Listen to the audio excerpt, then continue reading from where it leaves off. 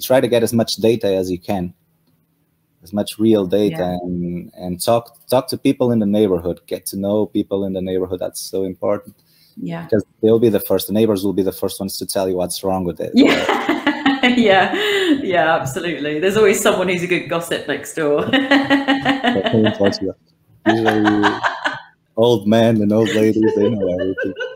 Yeah, absolutely. The old folk are the font of all knowledge for sure. They're really, really helpful, aren't they? And if you do your homework, and then you ask for a permit in the city hall, a prior permit, which is a paper basically where, can I do this? And they'll write back to you. Yeah, it's official and it's legal, and that's well, you can just feel that certainty then, can't you, to make your plans and not have to be worrying, because like you say, you know, to go on a wing and a prayer, that's a really, it can be a recipe for disaster, I think, if you're not careful. So, and am I right in saying that you were able to take people right the way through from the beginning process? So if I, for example, had either found a piece of land I wanted to build on, or found an old property, and I wanted you to do all of the work, etc., you can help from the very beginning process to go right the way through to the finishing product. Is that right? Indeed, we can start with the projects and go up to construction and deliver like the whole building, the whole solution. Yeah, that's what we've been up to. Apart from my personal investments in real estate, which is where I feel comfortable.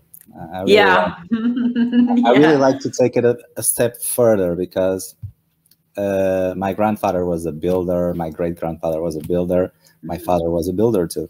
So I'm an architect, but I found I like doing stuff, like building stuff, really. That's funny. I do it for myself. I don't do it for clients.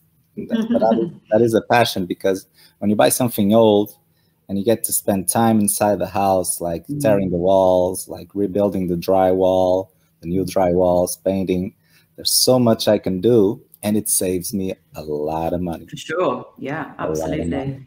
And then your profit increases a lot. And it's really nice as well, isn't it? I think, you know, to see these old buildings, if that's your passion, which is mine as well, I fully agree with that. To see these lovely old buildings that have either been badly modified over the years and have all their character removed, normally is really the saddest thing to see of all, I think. Or they've just been left to fall apart. To be able to physically see that and know that you've helped to recreate that piece of history again is such a lovely honor, isn't it? It's lovely. You bring it to life. It's like an old person that's sitting there, and you can refurbish it. And it's eco-friendly. It's economical. There's so much right ticks. You know, like it makes sense. Absolutely, I absolutely agree. When you buy it, it's cheaper because no one wants it. Let's be honest. Most young people these days, what most of them want is a ready apartment to buy. They don't want the problems, the hassle of rebuilding. But that's where deals are.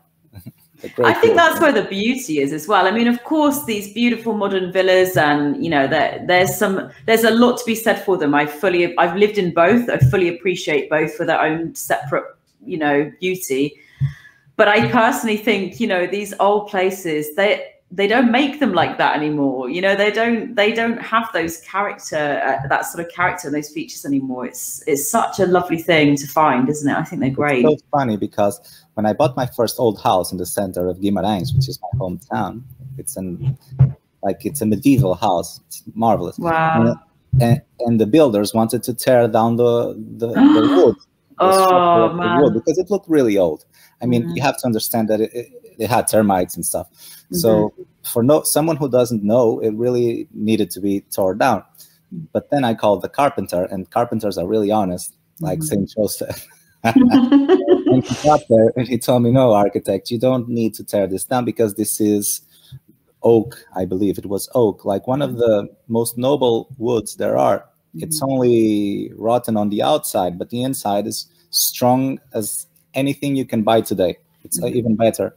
And that's funny because you judge it by its appearance, but actually it's better than whatever you can buy today.